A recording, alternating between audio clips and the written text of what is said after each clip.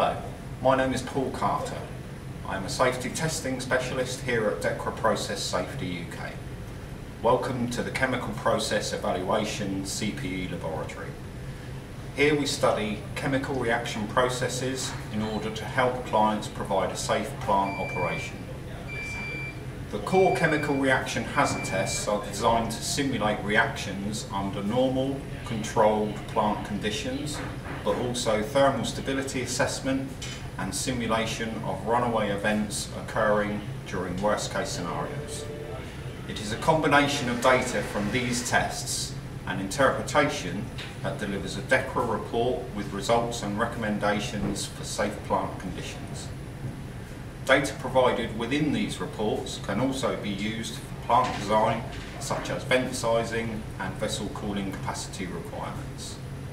Safe handling and storage temperatures of raw materials, intermediates and products can also be studied. These videos will show you some of the staff working in the lab and the test instruments that we use. Thank you. Hello, my name is Carolina and I'm the team leader of the CPE lab. I would like to talk to you about VSP. VSP stands for Vent Sizing Package and is an adiabatic test used to study worst-case scenarios. The VSP results are scalable to plant conditions.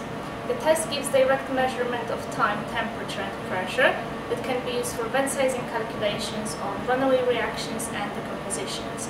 Reaction is performed in 110 ml cell that is placed inside heater assembly and in a containment vessel. We can measure data up to 350 degrees or 100 bars. Hello, my name is Elizabeth and I'm a lab technician in the CPE lab. I'm going to talk about the Carius test. The Carius is used as a screening test to identify exothermic activity, gas generation and vapour pressure effects. The testing is carried out on reagents, reaction intermediates or final products to provide guidance on onset temperatures and magnitudes of exotherms or endothermic activity. The sample is charged to a glass tube and then ramped from ambient to 400 degrees using a linear ramp of half a degree a minute. We also do variants on this testing, such as isothermal holds, for the study of gas evolution over long durations. Hello, I am Adelia. I am a lab technician in CPE lab. I would like to introduce you the accelerating rate calorimeter.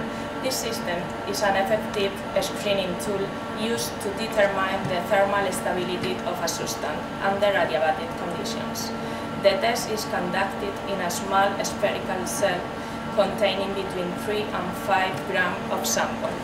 The temperature profile allows us to determine the onset temperature of an exothermic reaction or decomposition, kinetics and magnitude of the runaway.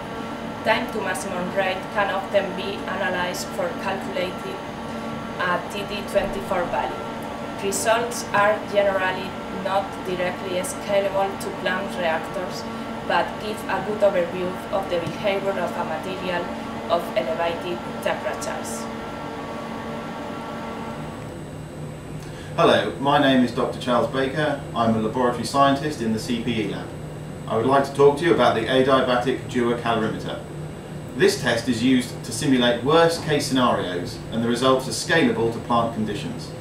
The test gives direct measurement of time, temperature and pressure that can be used for vent sizing calculations on runaway reactions and decompositions. A reaction is performed in a 1 litre stainless steel vacuum flask sited in an oven system. We can measure temperature up to 350 degrees C or pressure up to 25 bar. Hello, my name is Michael and I'm a laboratory technician in the CPE lab. I'm going to talk to you about the Koenen tube test. The Koenen tube test allows us to determine the sensitivity of a material to heating under confinement via a well-defined set of standard parameters. The data obtained is then used for either formal classification for transportation purposes or for an evaluation of the hazard posed by handling the material. By using a range of orifice plates, the degree of confinement of the sample is altered in order to obtain a quantitative result in the form of a limiting diameter. I'm going to talk to you about the Differential Scanning Calorimeter, also known as DSC. The DSC system can be used to provide thermal stability information on a starting material, final product or reaction mixture using a temperature ramp screening test technique. This test allows us to determine the onset temperature of any exothermic events and the total energy associated with those events. This information can help determine whether a sample needs further testing, for example, explosive properties or self-reactive tests, and for thermal stability assessment we generally use a sealed high-pressure cell. Hello, my name is Flora Michala and I'm junior lab technician in CPE and RT lab. This is the friction test. The purpose of this test is to determine whether a substance presents a danger of explosion when submitted to the effect of the friction. It can be used from transport classification or ensuring safe plant handling. The method yields quantitative results in the form of limited loads. Maximum force of 360 Newton can be applied. The positive results are explosion, flames or flash, and if this limiting energy is sufficiently low, it is classed as too dangerous to transport in the form in which it's tested. The Fallhammer is part of the explosives testing series and can be used for transport classification or for ensuring safe plant handling. The sample is charged between two metal pins and the impact device, which is this, is dropped onto the sample. Observations range from no reaction through to an explosion, which can be a loud ignition or sparking. If the limiting energy is sufficiently low, it is classed as too dangerous to transport in the form in which it was tested. Hi, I'm Gordon Amery. I'm the Process Safety Specialist in the CPE lab. This is our Mettler RC1 reaction calorimeter, which is used to measure the total heat evolved, accumulation, and the rate of heat evolution from chemical reactions. It allows us to calculate the temperature rise that could occur if control were to be lost while performing the reaction.